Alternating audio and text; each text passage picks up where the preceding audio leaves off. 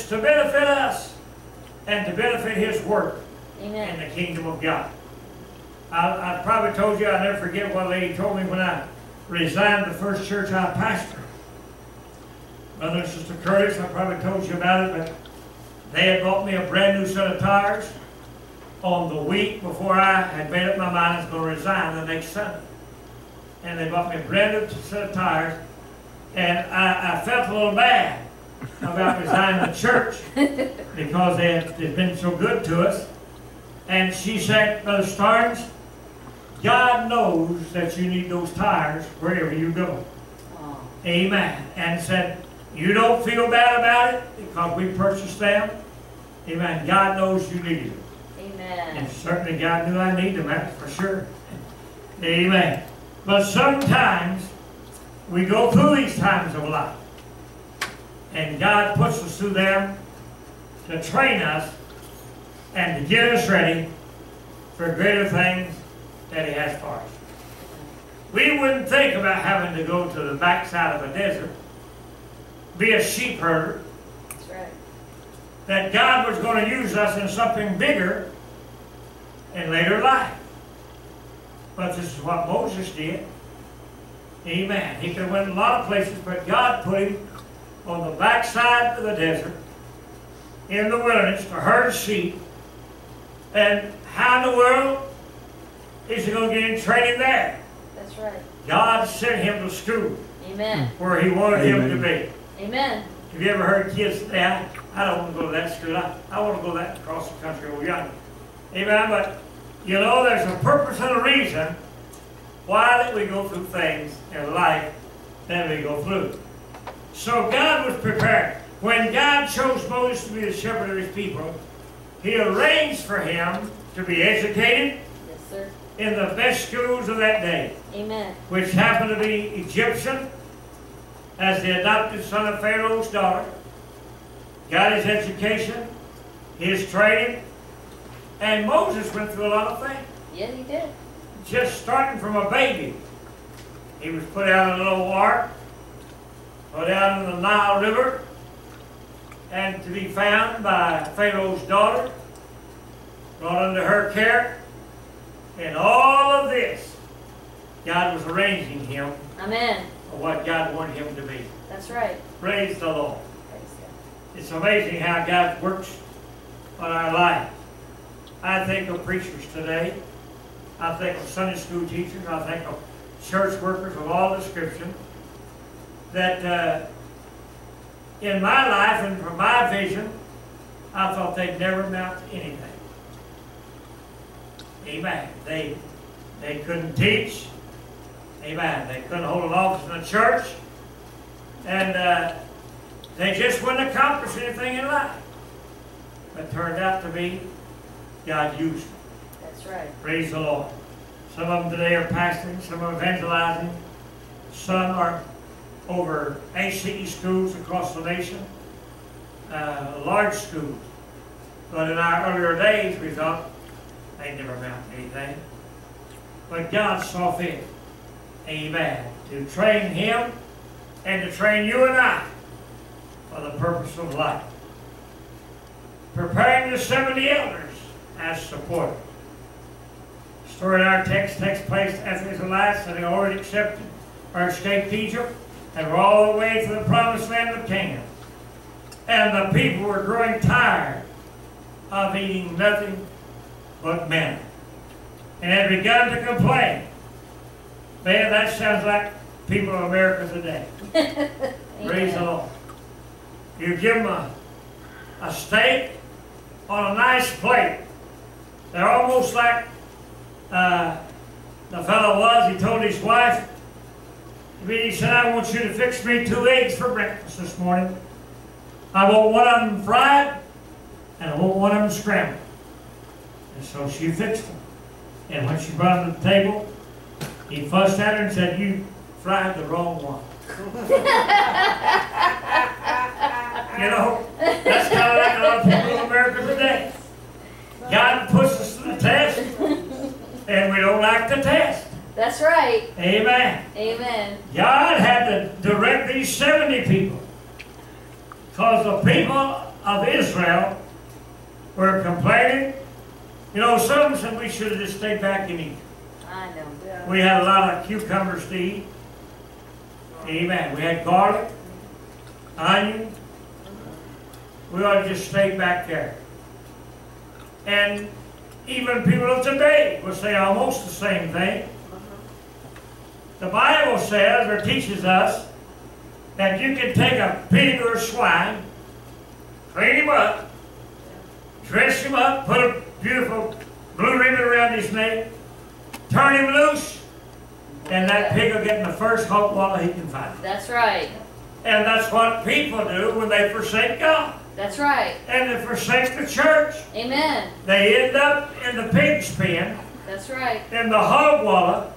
The Bible says it's like a dog that turns to his own vomit Amen. and go back in the way of the world.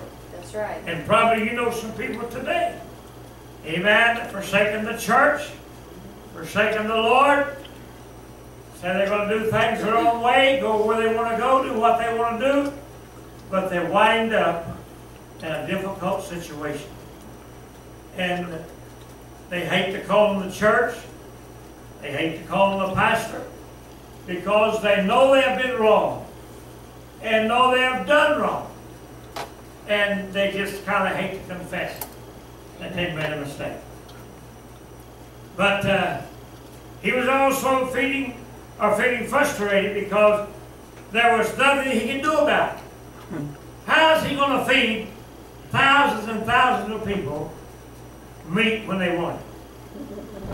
Amen. Amen. They said, we're tired That's right. of eating manna. We want something different. We want a T-bone. Amen. Amen. And he cried out to the Lord, what did I do to deserve the burden of this people like this? Are they my children? I didn't bear them. Should I worry about them? Where am I supposed to get meat to feed them with? You know the story, how God, amen, provided quail to rain down out of heaven. Amen. Amen. Gave them so much. I believe the Bible said there was 3 cubits deep all over the place. And they had so much meat that it came out their nose, their ears, and they got tired of it. Amen. God said they want meat, I'm going to give them meat. That's right. Amen. And He sort of does the same thing today. He says to a lot of people, well, you don't want me, you don't want to serve me, you don't want to go to the house of worship, you don't want to go to church, you don't want to get up and go to the house of the Lord. I'll give you what you want. That's right. And so they end up in difficulty, trouble of all kinds, diseases, amen, illnesses, and they don't know which way to go. They don't know which way to turn.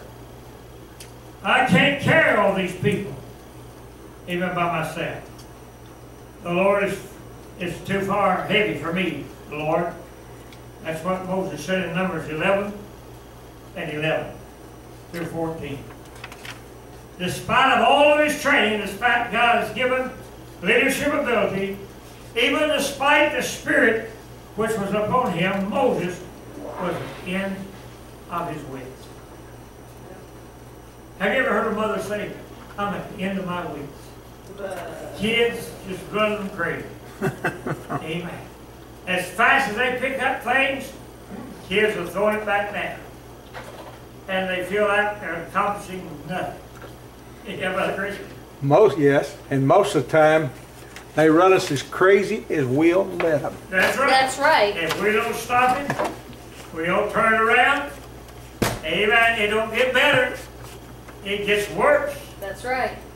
And, of course, I preach this, I believe this. I believe one of the reasons that we have the generations of youth today is because the lack of correcting of the parents with the children. I agree. Amen.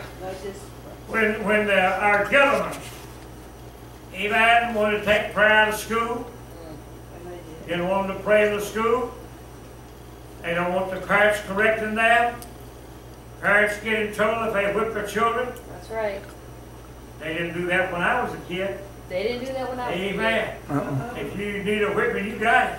And if you got a whooping And at wasn't school, you got nothing another said. one at home. Amen. And if you got in trouble at school, you got in trouble when you got home. If Amen. your parents found out about it. That's right. Amen. If you got into trouble at school, you tried your best not to let mom and dad know that you got in trouble. Another thing about the correction of the kids and the parents allowing them to do what they do, and this kind of puts it on the other foot.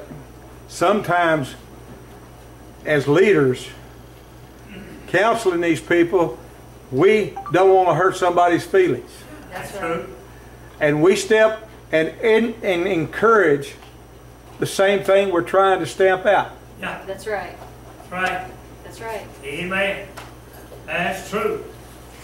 We gotta correct them, you know, somehow or another. Of course, they try to give you easier ways to correct them today.